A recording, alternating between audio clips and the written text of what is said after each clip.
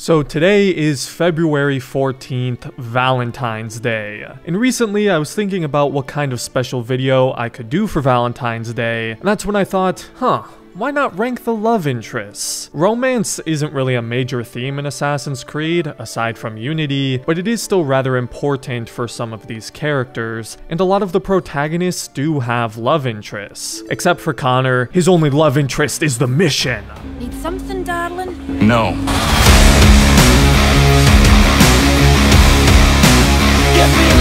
Well, and I guess Basim and Shay as well. While other protagonists like Eivor and the demigods have way too many to include them all in a ranking video. So to keep things simple, I'm just going to include the most important love interest from each of those games. It is still a little complicated though, because whether or not a character is a love interest in Valhalla and Odyssey really depends on your choices, but you get the idea. I'm just talking about the main entries as well, not the spin-offs, books, or anything. I know a lot of these protagonists have had other love interests in some of that other content, but we're just gonna be focusing on the games. So, happy Valentine's Day, and for those of you that don't have a Valentine today, you're getting something better. A MasterAssassin video.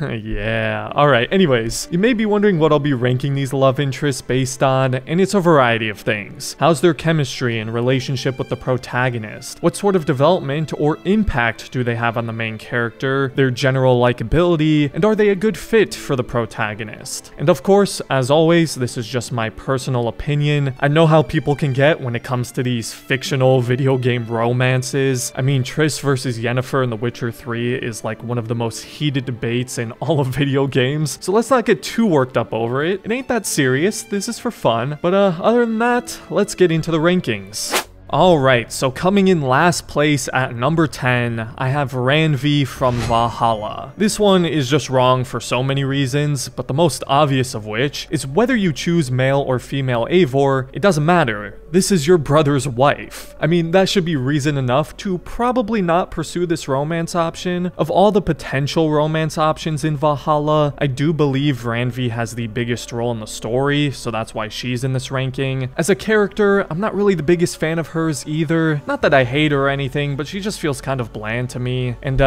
again, she's Sigurd's wife, which is just all sorts of wrong. Kind of freaks me out that she looks like a knockoff version of Cassandra too, I'm not gonna lie. So even though the romance stuff feels very tacked on in Valhalla, you're still better off choosing pretty much anyone but Randvi.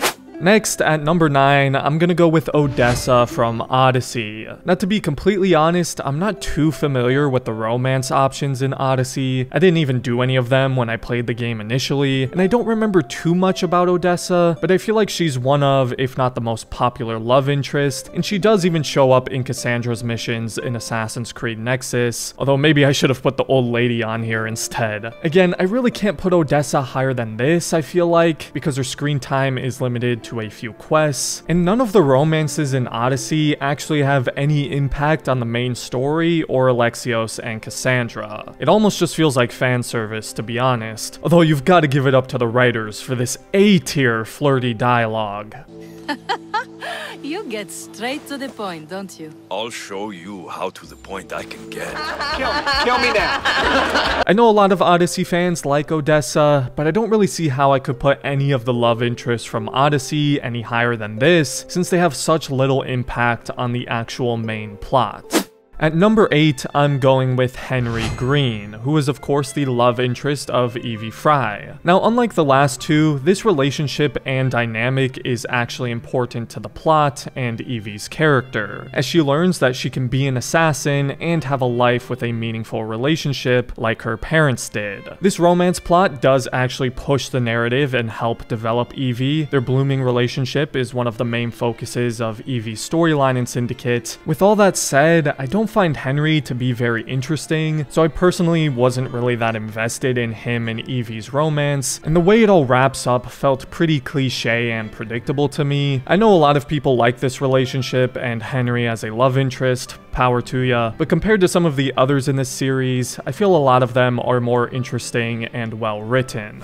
The next one was tough for me. I kept going back and forth between a few different characters, but ultimately I'm going to go with Caroline from Black Flag at number 7. In Caroline's defense, she doesn't get a lot of screen time, and when she does, it's solely in flashbacks, usually arguing with Edward. I do feel bad for her because Edward definitely screwed up quite a bit, promised he'd be back in 2 years, that didn't happen, and to make matters worse, he left not knowing she was pregnant and had to give birth and raise their daughter on her own until she passed in 1720. Obviously, Edward didn't know he had a daughter, but it's still just a really sad situation. Despite Caroline's limited appearance in the game though, her character and presence is still extremely important to the story of Black Flag and Edward's character. And it's not that Edward didn't love or care about her, but he refused to go back to her empty-handed and still poor. He wanted a better life for them, only he didn't realize he already had everything he needed. And that's part of his whole arc in Black Flag. It's too bad we didn't get to see more of Edward and Caroline's life together prior to him deciding to set off on this journey, but even with Caroline only being in a select handful of scenes, her character is still very important and her presence is felt throughout the story as Edward breaks his promise to her.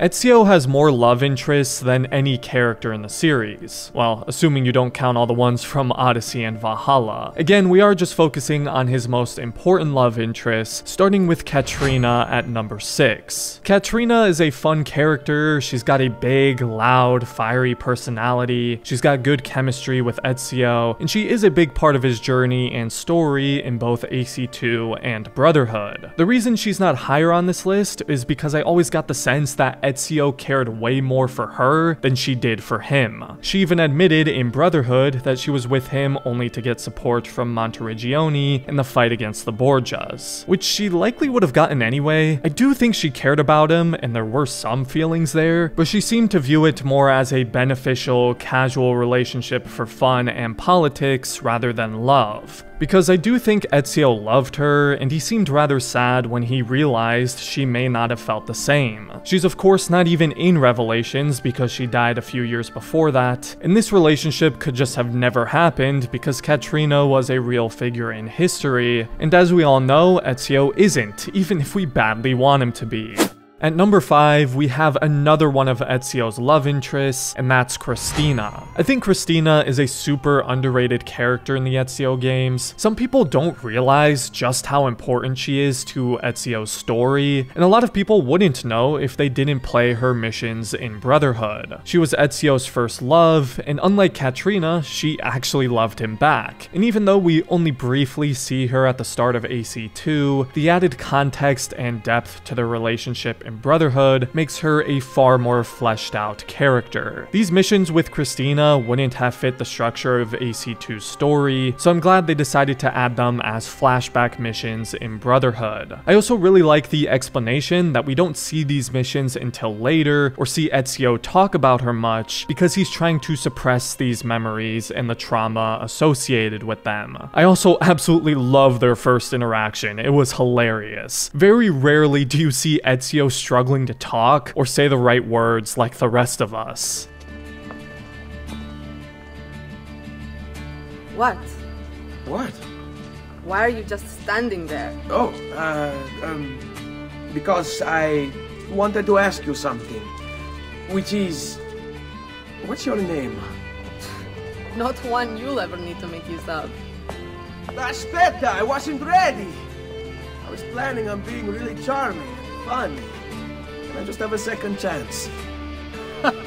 Cristina really cared about Ezio. She helped him bury his father and brothers. She even wanted to marry him, but he left on his quest to avenge his family. And while he did invite her to come with him, she likely would have just ended up being alone at Monteriggioni for years as Ezio hunted down the Borgias. It definitely felt like a case of right person, wrong time, as Cristina would eventually marry someone else because her family forced her to, even though she still loved Ezio. And then she tragically died years later in his arms, revealing she still wore the necklace he gave her 22 years prior. What makes it even more sad is Cristina was one of the few people left from Ezio's life before his family was executed and his life completely changed. And with Cristina's death, it's like the last piece of who Ezio was before he became an assassin went with her. We can assume her death also hit Ezio particularly hard, considering he repressed the memories of her and never mentioned her again. Cristina's presence in these games may be very small, but her lasting impact on Ezio and his character was huge.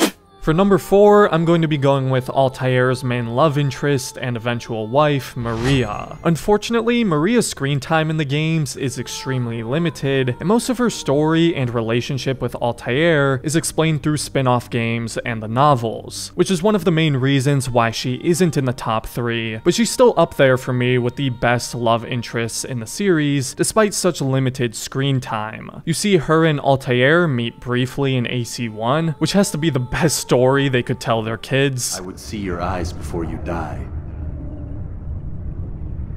I sense you expected someone else.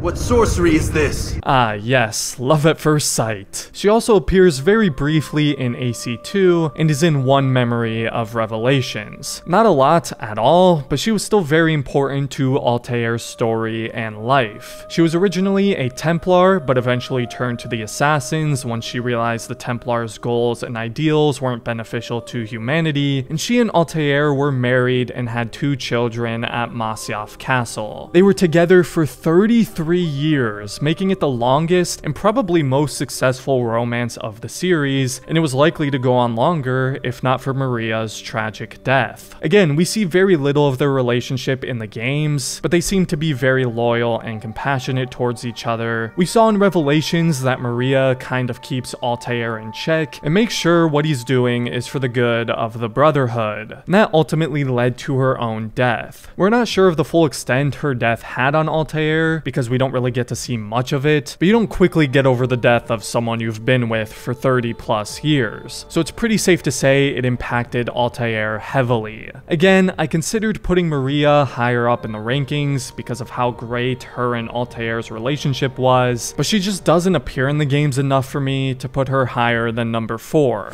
At 3, I'm going with Elise from Assassin's Creed Unity. Arno and Elise's romance and dynamic is the main focus of Unity's story, and it's really the only game in the series to be a full-on love story. So naturally, Elise is very important to the narrative and Arno as a character. The story does follow quite a few tropes with the classic Romeo and Juliet-esque forbidden love, with Arno being an assassin and Elise a Templar, sort of similar to Altair and Maria actually, except Elise doesn't convert to being an assassin. They'd also pretty much been in love since they were kids, as Arno was taken in by the de la Serres after the death of his father. And similar to Romeo and Juliet, this is a tragic love story. I think Unity does a very good job of demonstrating in a lot of ways why Elise is bad for Arno and why they don't work together. It starts from the very beginning of the game, where Elise entices Arno into chasing her at Versailles, as Arno disobeys his father's instructions to wait for him, which actually leads to his father's death, as he was waiting for Arno to come back when he was assassinated by Shay. And that perfectly represents and foreshadows a bulk of the story, and why I think it's such a good opening scene for Arno and Elise, and perfectly represents their relationship. Arno spends a majority of Unity's story chasing after Elise, and as a result, bad things happen. Rather than delivering the life-saving letter to Francois de la Serre, Arno decides to go to the party to see Elise. As a result, Francois de la Serre dies, and Arno is blamed for his murder. Even once Arno becomes an assassin, he, without authorization from the Brotherhood, brings Elise into the middle of their headquarters to offer her assistance, leading to Balek poisoning Mirabeau, and as a result, Arno being forced to kill him. While we're initially led to believe that Arno wants vengeance for Francois de la Serre, hence why he takes so many rash actions, like assassinating targets without permission from the council, or going completely rogue and disobeying their orders, which leads to him being exiled from the Assassins, I might add. The real reason he did all of those things was for Elise. He even says so himself.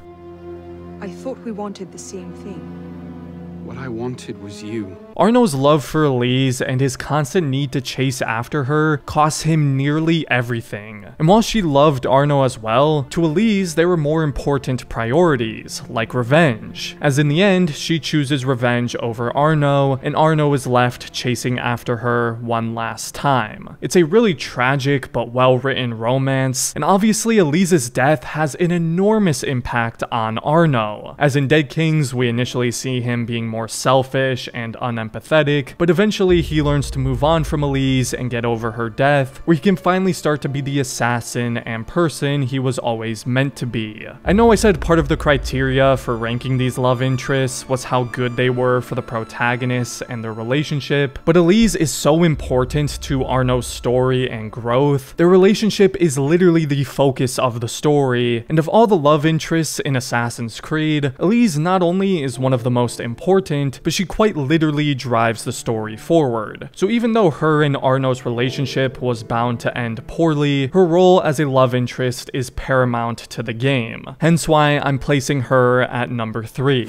Now, the second best love interest in Assassin's Creed, in my opinion, is Sofia from Assassin's Creed Revelations, Ezio's final love interest. Cristina was the first love, Caterina was the one that would just never work out, and Sofia is Ezio's final, more mature love. Sofia has a very likable, kind-hearted personality, she helps Ezio with whatever he asks, and every scene between these two is just so sweet and wholesome. Ezio's interactions with Sofia are very different from Cristina and Caterina, which again, I chalk up to him being older and more mature. He's very generous and understanding with her, and she was finally the one that Ezio was willing to settle down with and retire his assassin life for. Something Cristina wanted him to do earlier, but he just wasn't in that stage of his life yet. They were of course married and had 2 children, as we saw a brief glimpse into their peaceful life in Assassin's Creed Embers, and in Ezio's final letter, he even mentioned how Sofia was the driving force keeping him alive. Her reaction when she sees Ezio on that bench is heartbreaking, but for obvious reasons, Sofia had a massive impact on Ezio's life and his character development, finally giving our beloved protagonist the peaceful, happy life he deserved after decades of bloodshed.